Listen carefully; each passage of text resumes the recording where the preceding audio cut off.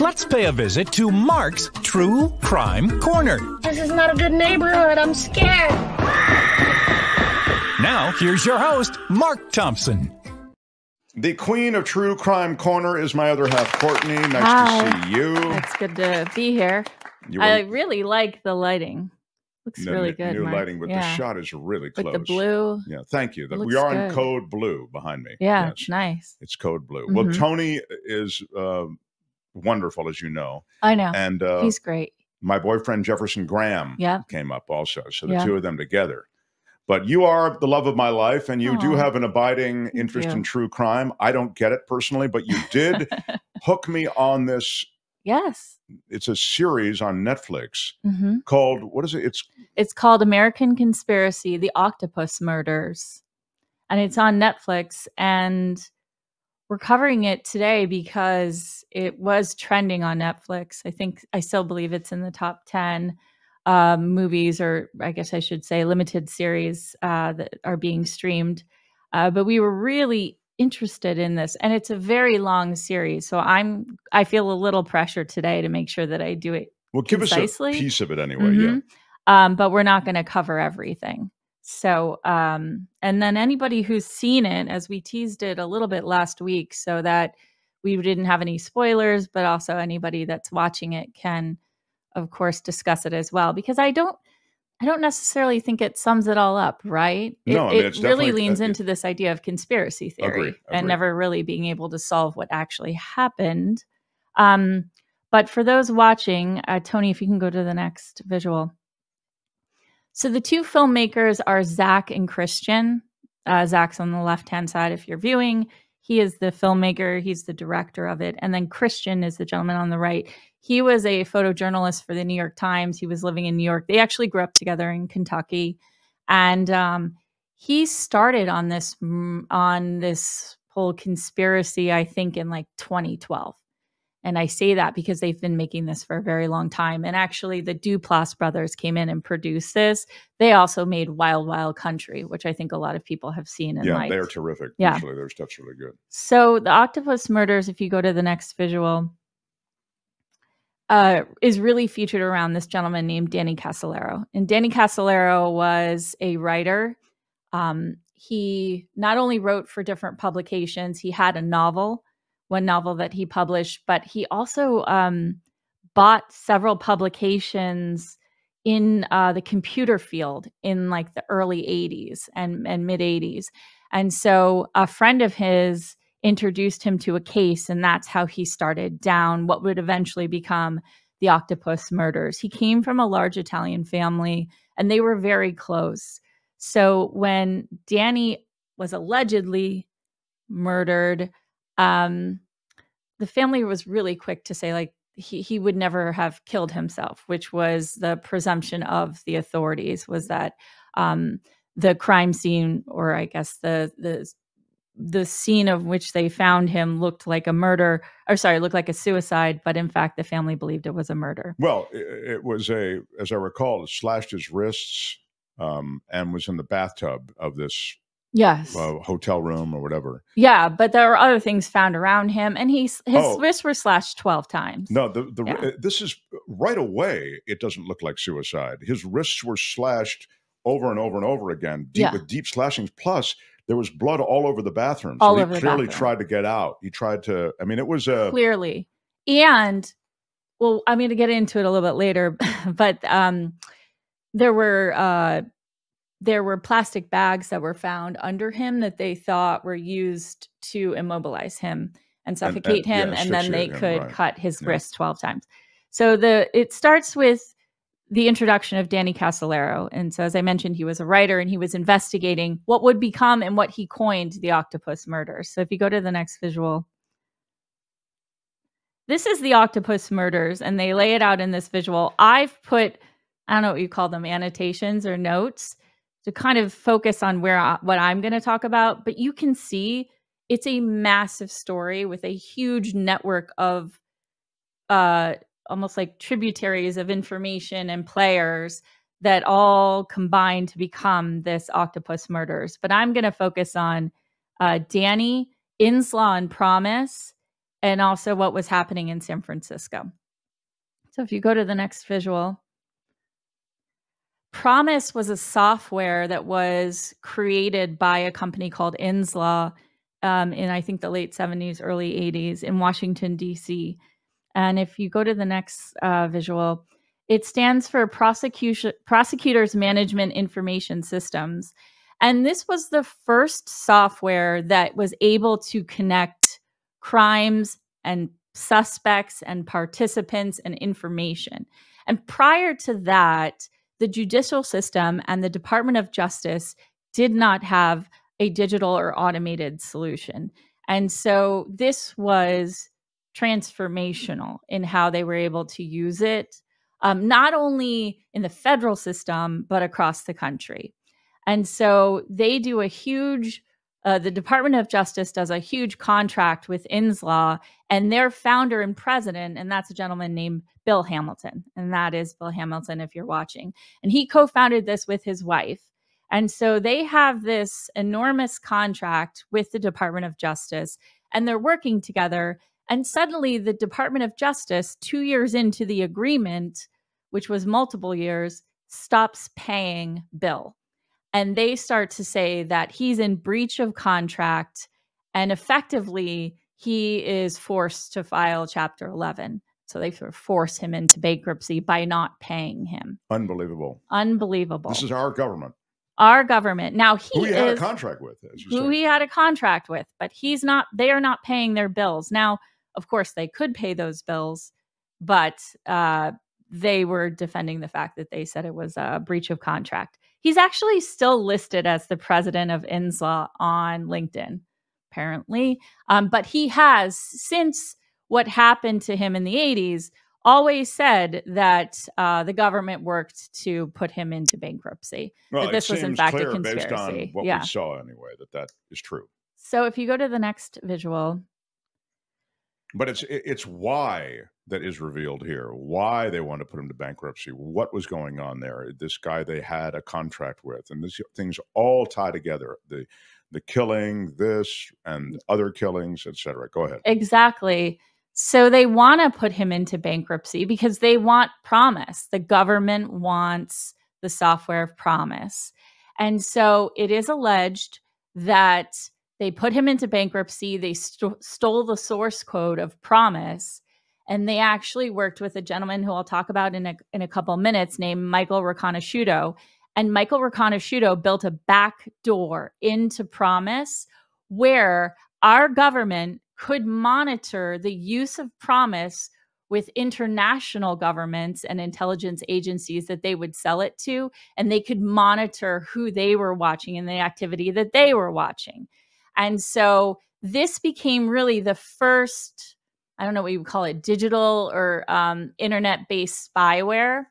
And that was allegedly built by Michael Riconosciuto. Now, you would ask me, how is the October surprise connected to this? Well, I will tell you, Mark.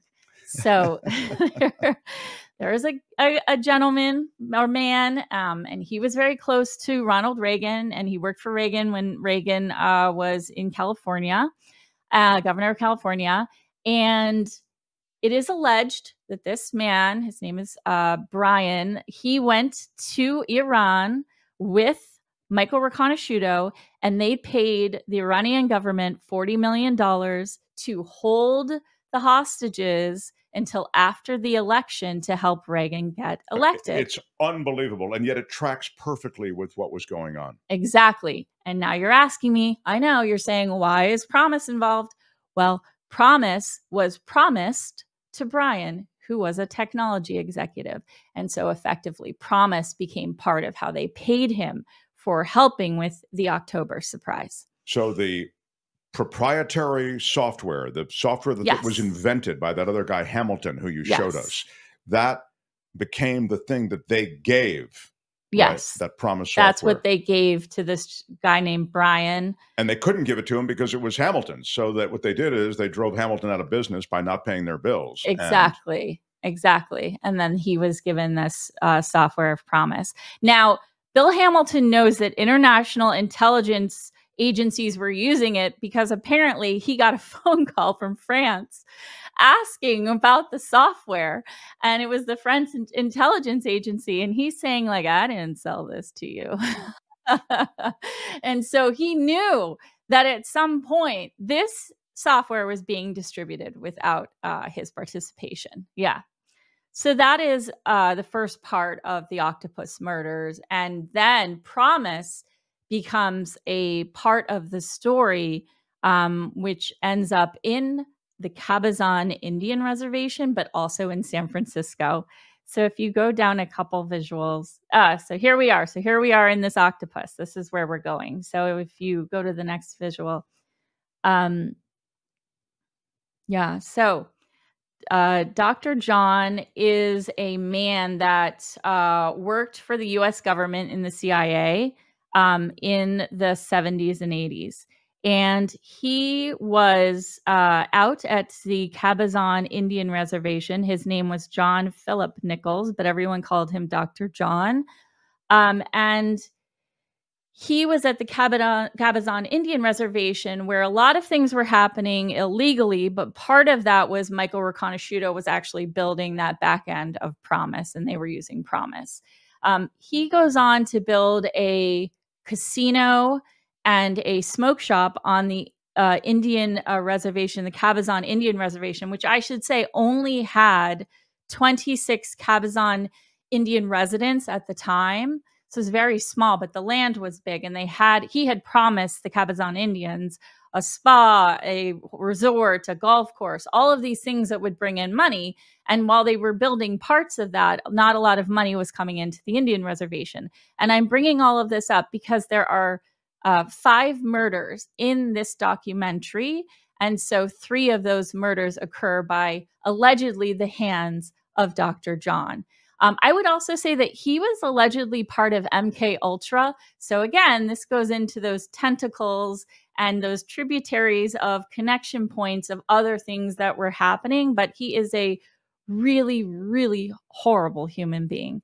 So if you go to the next visual, this is the death of Fred Alvarez. So this is one of the 5 deaths that are talked about in the documentary series. And well, Fred Alvarez is the guy who figured out that Dr. John is a bad dude. Exactly. And and Fred Alvarez is part of the reservation. He's part of the reservation, and he's on the tribal council, and right. He's saying this can't happen. Yeah. How come we have this thing on our reservation that's making all this money? I mean, they're making so much money. Yet the tribe is in debt. We're just told every year by Dr. John that we're in debt. No, we have investments that haven't been paid off, and yet it was completely and totally corrupt. And Fred Alvarez was about to go.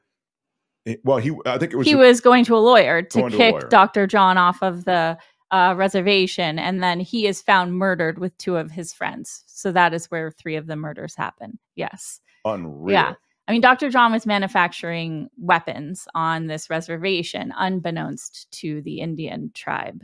Tribal council. Thank you. I'd forgotten and that. the There's Indian a whole residents. big weapons production thing going on. All right. And then on the next visual, I'm going through this. So we talked about Michael Riconosciuto. Although he's a critical character in this. I'd love for people to watch and then give me your impressions of this Michael Riconosciuto. He's clearly brilliant. I mean, genius. But also, a lot going on there, and you have trouble a little bit. Yeah, I mean, I found him believable. Didn't you find him very believable? I found him believable. I question this haircut, if I'm being honest. What? That's a tough one for me, but I thought in general he was very believable. And actually that goes to my next visual really quickly. So he was very active in San Francisco in the late 60s. Right. He went to school at Stanford. He was a genius. I mean, Absolutely. He was an absolute genius. He was building systems when he was 10 years old and 14 years old. But I think he studied at Stanford when he was 16. And he used to hang out at the Straight Theater in the Haight. And he actually brought one of his lasers from Stanford to be part of this first show that happened in 1966 when there was a poetry read, which was in complementary to the Warlocks music. And so he was really active in and around San Francisco. And that's where he found his business partner. And his business partner is the fourth murder that's featured in this documentary. And his name is Paul Maraska. And so Paul Maraska is killed in 1982, and he is tortured in this murder. Now, he had a condominium on Kearney Street near Telegraph Hill, which you all will know where that is. And not far from KGO. Don't know where that is. The old radio station. He is killed. And if you go to the next slide, this is a little graphic, but this is actually how he was killed. And as I mentioned, he was tortured. They used a tortured system that was often used by intelligence groups, international intelligence groups. And so he's murdered. And it is alleged that, and this brings us back to Cabazon, the Cabazon Casino had gone bankrupt. Dr. John and his collaborators were in a lot of trouble. And so they murdered Paul Maraska because he had billions of dollars in offshore accounts. And so that is effectively why it is alleged that they murdered him, but he was definitely murdered. And he was the business partner of Michael Riconosciuto. And he was murdered by a man named Philip Arthur Thompson. And Philip Arthur Thompson was a serial killer in San Francisco in the 60s and 70s. And he got off almost every time. This is another in an absolute panoply of amazing. This is one of the most outrageous, amazing aspects to this story. I mean, it's just shocking. Explain what happened. He was busted over and over and over for these horrible, heinous things that he did. He was busted over and over and over for murders, rapes, robberies, and I mean, imagine that. All assaults. Over San Francisco, this guy, they keep nailing him, and then nothing happens. He keeps getting out. He keeps getting out, and he was helping the FBI. It is alleged that he was helping the FBI, and the FBI was getting him out of all of these crimes. Of being brought to justice. In fact, if you look at the police report and you look at the file on him, it actually says government informant or government intervention, something like that. Government came in and excused him of all, So criminal liability. I mean, this story is so chock full of guys like this. That's how you know it goes all the way to the top of government.